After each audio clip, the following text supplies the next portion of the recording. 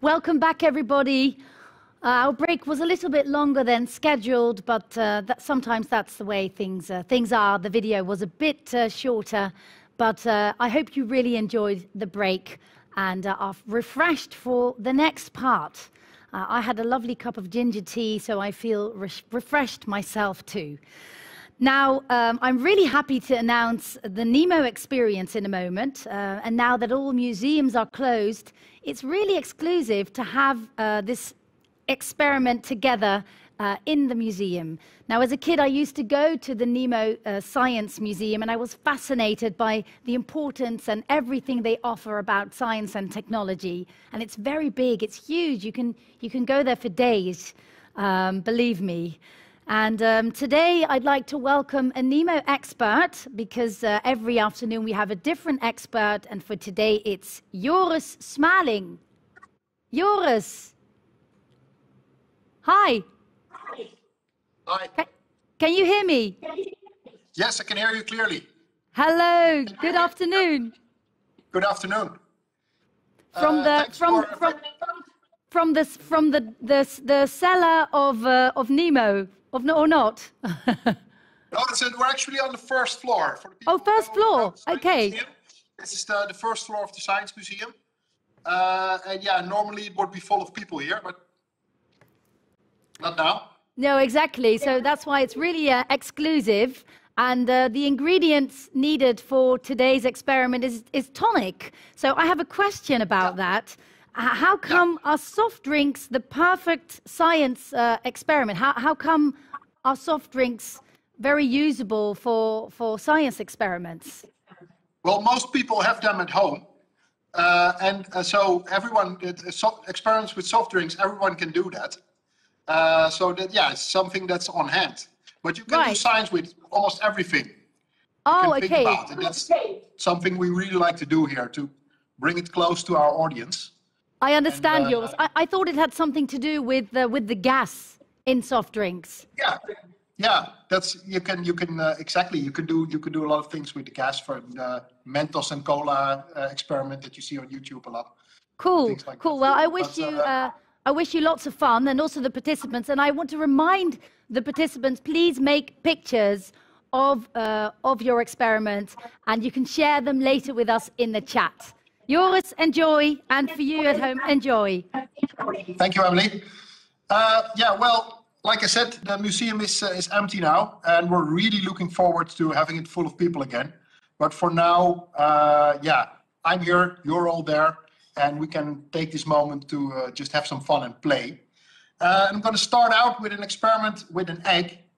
I have an egg right here, and the theme today is support. So we're going to do, I'm going to support this egg using a little bit of salt. So let's start with that. I've also experiments prepared. And I'm going to use, you can support me there as fellow researcher or as guinea pig. But we'll get to that later. Let's just start with the egg now. I'm going to pour some salt on the table. And let's have a seat. And I'm going to put this egg. I'm going to see if I can get it up and put it upright with some salt. And as you can see, it stays perfectly upright. Now, the question is, how much salt does the egg actually need to stay upright? So I'm going to try to blow some of the salt I put around it now away using this straw. And let's see if it stays upright.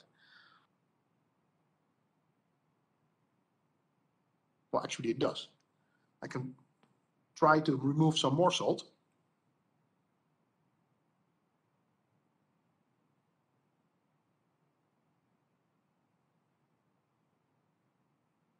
Yeah, it works pretty well.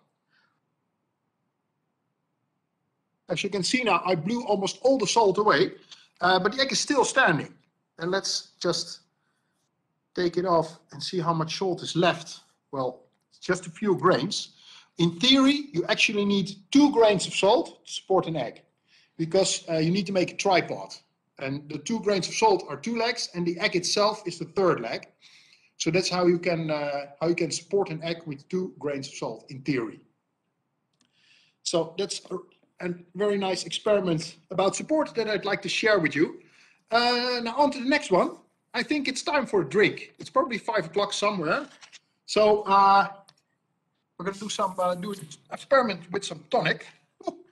a lot of gas in there. So I'm going to pour myself a drink. Yeah, we have to do it without the gin for now, because officially we're all still working. So let's just do it with a virgin gin tonic.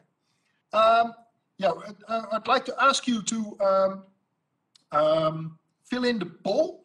You should be getting a poll in your screen right now. There are a few questions, and it's about the experience that the taste of tonic gives you. And if you don't have any tonic on hand, never mind. Just try to remember the last time you tasted it.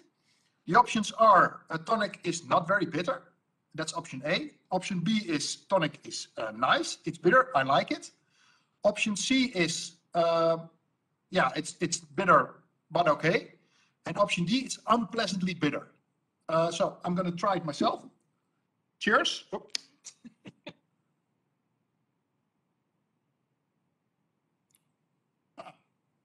I'd say I'd answer option B. I'd say I'd go for option B.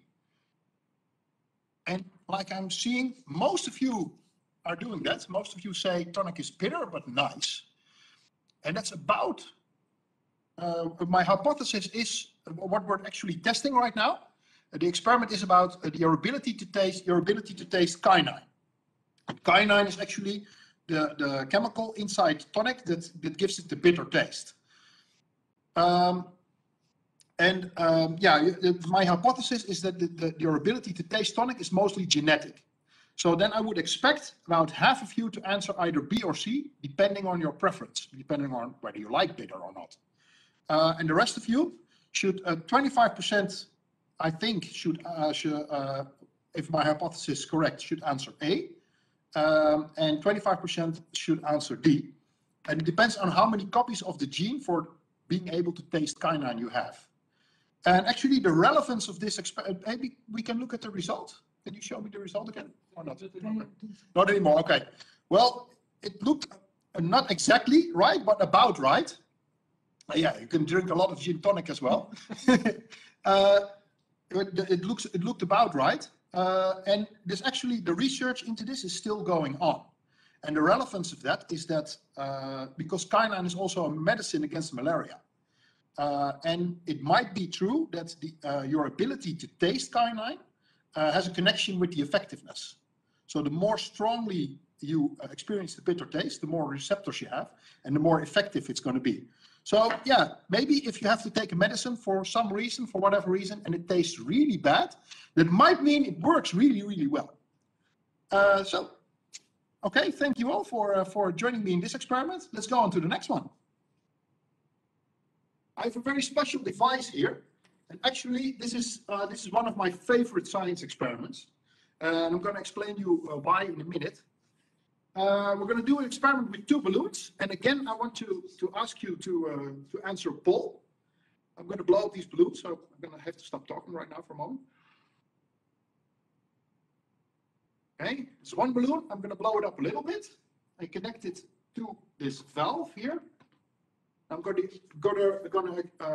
inflate the other one a little bit more.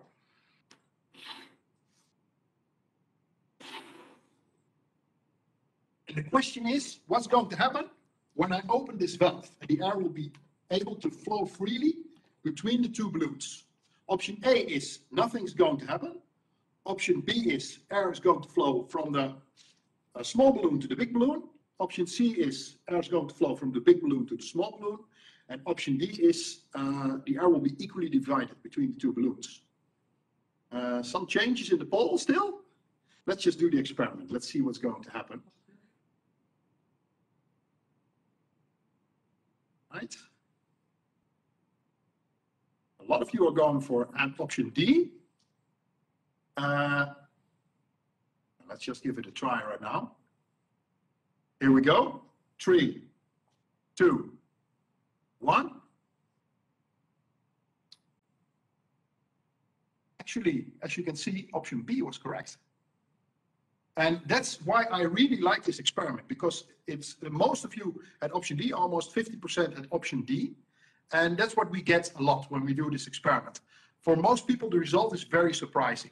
That's why I like it so much, because it really shows the value of experiments, and it lets everyone experience the thrill of discovery, because we're actually seeing something strange right here. And why this is happening is, I think you all know the experience when you try to blow up a balloon. In the beginning, it's really hard because the rubber is pushing the air out. The rubber is trying to return to its original size and pushing the air out. And when you already have some air in there, the air in the balloon actually pushes outwards against the rubber. So the air in the balloon supports you in blowing up the balloon. And you need a little bit of air for that to happen. So yeah, that's an experience you all know, but it's still a very surprising result. So thanks a lot for joining me in that one. Yeah, those are the experiments we had. Questions? Yeah, are there any questions about the experiments that we can see in the chat? If you have any questions, just ask them in the chat.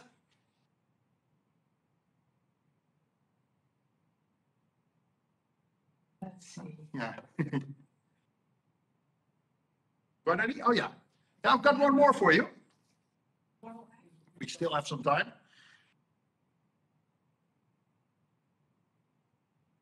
Actually, a very nice one. A tip to try at home. If you have eggs that you've actually cooked and eggs that are still raw, here's a trick to show you to see which eggs are cooked and which eggs are raw, because you can actually see that without breaking them. So I don't actually know which one of these is raw and which one of these is cooked. My colleagues just handed them to me. So I'm going to spin them. Put the camera on the table and I'm going to just spin the egg. Okay, like you see, this egg turns really easily. And if I stop it, it stops. Okay, let's just try the other one, see if there's a difference. It spins more slowly, and when I stop it, it still keeps spinning. And this is actually the raw egg, and this is the cooked egg. And this happens because the raw egg has fluid inside.